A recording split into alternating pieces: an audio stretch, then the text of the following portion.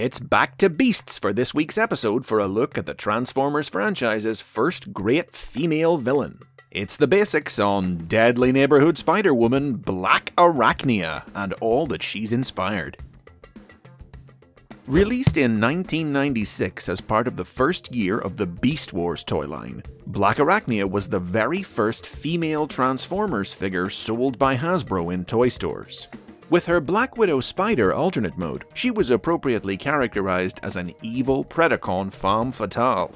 Her toy was a recolored version of the Predacon Tarantulas, released earlier that same year. But when BLACKARACHNIA was adapted into the Beast Wars animated series, she was redesigned to look very different from Tarantulas, gaining a famously voluptuous figure courtesy of a character designer reportedly inspired by an Asian exotic dancer. In the Beast Wars cartoon, BLACKARACHNIA was created by the Predacons from a protoform stolen from the heroic Maximals and reprogrammed for evil. A skilled fighter and talented inventor, BLACKARACHNIA was also possessed of ruthless ambition and seductive cunning. She wrapped other Predacons around her little finger and conspired with fellow spider Tarantulas on various schemes behind Megatron's back for their own gain, though the two mutually despised one another, so their alliances usually ended in betrayal. In the second season of the cartoon, BLACKARACHNIA encountered the chivalrous Maximal Silverbolt, and thus was born one of the all-time great Transformers love stories. Opposites really did attract as this pair quickly fell for one another, but factions stood in their way. The pure-hearted Silverbolt believed BLACKARACHNIA could be won over to the side of good and could become the Maximal she was always meant to be, but BLACKARACHNIA liked being a bad girl and had no desire to change. However, when Megatron revealed his intention to alter history and wipe the Maximals out, BLACKARACHNIA turned on him in order to preserve her own existence, and in the cartoon's third season, threw in her lot with the Maximals. Though it meant she could be together with Silverbolt, she struggled to trust her new teammates, and her presence among their ranks caused no shortage of conflict. But eventually she would earn her place among them, and after experimenting with alien technology, upgraded herself into the form of her new 1999 Transmetal 2 toy, complete with telekinetic powers. BLACKARACHNIA's story continued directly into the sequel series Beast Machines, in which she and the other Maximals fought to free a Cybertron conquered by Megatron. BLACKARACHNIA was upgraded by the Oracle supercomputer into a techno-organic form, beast flesh and transformer metal fused at the cellular level. But Silverbolt was captured by Megatron, who used his spark to bring life to the evil Viacon general, Jetstorm. BLACKARACHNIA dedicated herself to rescuing her lost love, even going behind her teammates' backs several times in her attempts to reach him. But when she finally succeeded in freeing Silverbolt, she discovered that his time as Jetstorm had changed him. He was lost to his anger and desire for revenge against Megatron, and now it was BLACKARACHNIA's turn to bring him back from the dark side, just as he had once done for her.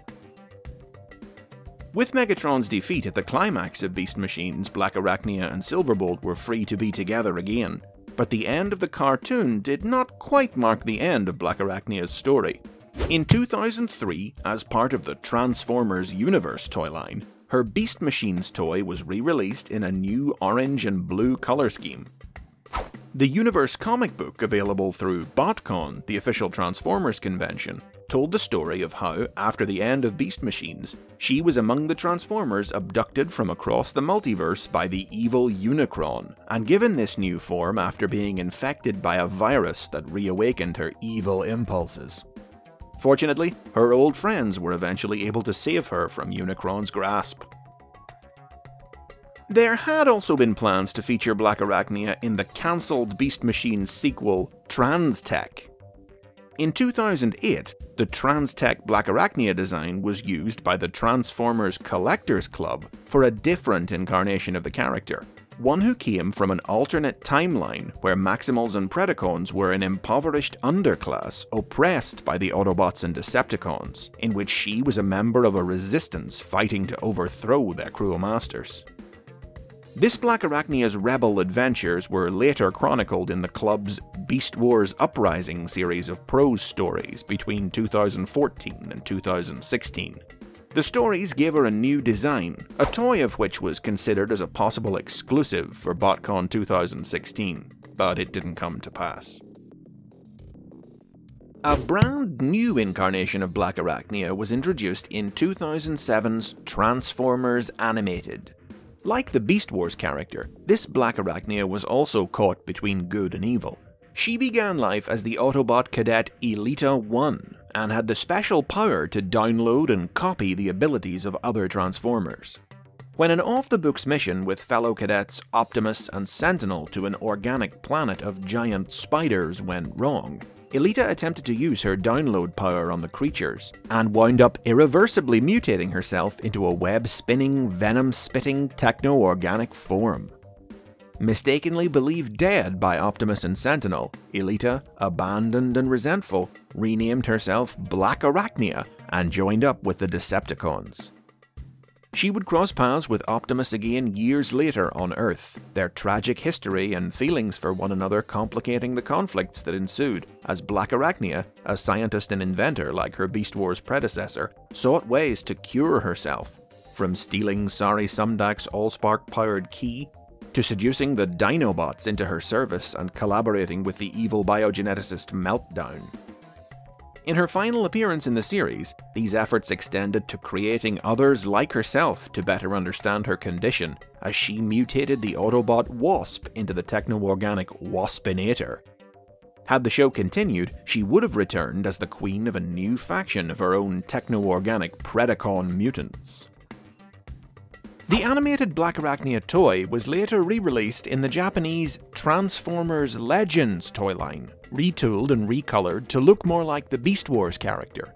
The comedic Legends tie-in manga detailed how this new, goofy version of BLACKARACHNIA worked in a club at night, and in the offices of the Terrakura Company with the other Beast Wars Predacons by day. Her boss Megatron had a crush on her, but she was a closet Transformers nerd who only had eyes for his Generation 1 namesake.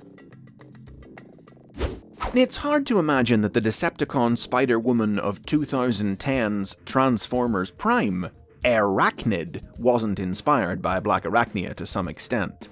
Airachid transforms into a helicopter rather than a spider, instead adopting a third spider-like robot mode. But the key difference between her and BLACKARACHNIA was that there was no spark of goodness hiding inside Airachid. She was a cold-blooded killer, a rogue Decepticon who traveled the galaxy exterminating sentient species, and the arch-enemy of the Autobot RC, whose partner Tailgate she had killed during the war on Cybertron. After arriving on Earth, Airachid renewed her feud with RC by targeting the Autobots' new human partner, Jack Darby. She also rejoined Megatron's forces and quickly became his second-in-command, but upon discovering a hive of Insecticons hibernating on Earth, used the beasts as her own personal army in an attempt to overthrow the Decepticon leader and seize power for herself. She was thwarted by RC, who trapped her in a stasis pod, but in the show's third season, she escaped and was transformed by a Dark Energon infection into a cannibalistic Terrorcon zombie. She was last seen stranded on Cybertron's moon, feeding on her Insecticons to survive. Both BLACKARACHNIA and Airachid appeared in IDW Publishing's comic books as natives of the colony world of Eucharis and members of the order of soothsaying spider transformers known as the Fate Weavers. Airachid was expelled from the Order when she began experimenting on the brains of other Eucharians in an attempt to replicate BLACKARACHNIA's ability to predict the future, and found employ in the service of Starscream, helping him reprogram the minds of the Combaticons. IDW have also just recently featured a Generation 1 cartoon-styled version of Airachid in the pages of their Star Trek vs. Transformers crossover comic. From her rich, complex characterization and key role in Beast Wars, to her adaptation into animated, to Prime's reinvention of the archetype she represented, there's no question that BLACKARACHNIA is the most iconic female villain the Transformers franchise has produced in its 35-year history. The go-to character for creators looking to fill that role for many years, and she recently proved her enduring popularity when fans voted her in as 2018's inductee into the Transformers Hall of Fame. BLACKARACHNIA has been a Predacon, a Maximal, an Autobot, a Decepticon, and more. But like she herself says, even if I'm good, I'm still bad.